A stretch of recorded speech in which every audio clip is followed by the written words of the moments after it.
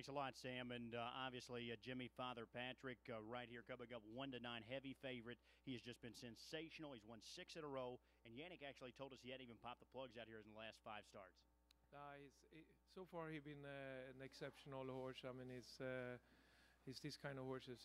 He's make his life, very exciting, and this is kind of horses I want to be around.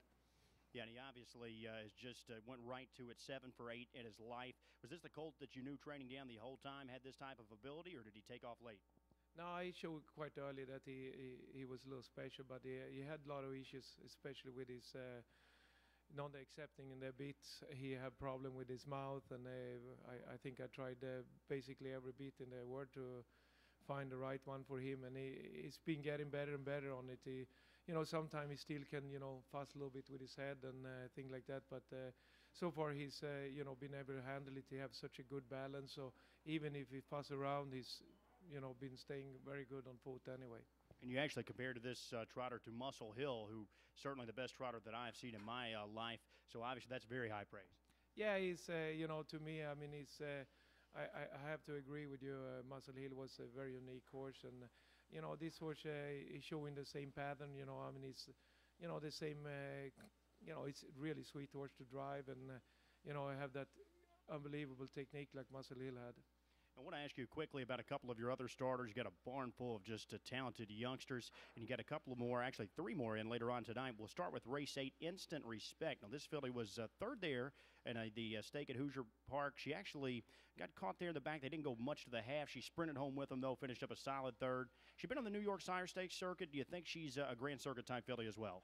Actually, I do. I think she's Art Major, and I personally I've never been lucky with Art Majors. They don't seem like they have the right attitude that I like, but she actually, I know she's very talented, and I drew her myself a couple starts, and I was very impressed the way she raced for me in both Vernon and in Tioga. And last start, she was, she was back in the, from the middle half and 59, and it was a little bit too quick speed coming home, but she's definitely a horse that she's good sound, and definitely a horse that can pop up there and play with the big girls. Well, we'll look for that tonight. She's going to be a good price there in race 8. Again, that's the third leg of tonight's pick 4. Finally, going to get a quick comment on race 10, Trixton. Jimmy, this was a $360,000 yearling purchase, son of Muscle Hill. You brought him along a little slowly. That's going to be his first stakes test tonight. Yeah. I mean, he's such a big horse, extremely gifted. Been having a lot of issues all the way down, and I mean, mainly because of his size, and he's just not ready yet. And I'm gonna, race him from behind and try to play the game and see what I can get coming from home.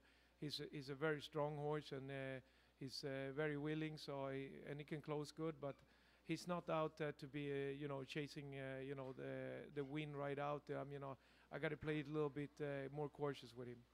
Thanks a lot. Great information, as always, from trainer Jimmy Takter. Best of luck throughout the Grand Circuit meet as we move on. We'll send it back upstairs to you, Sam. 1-9 on 5.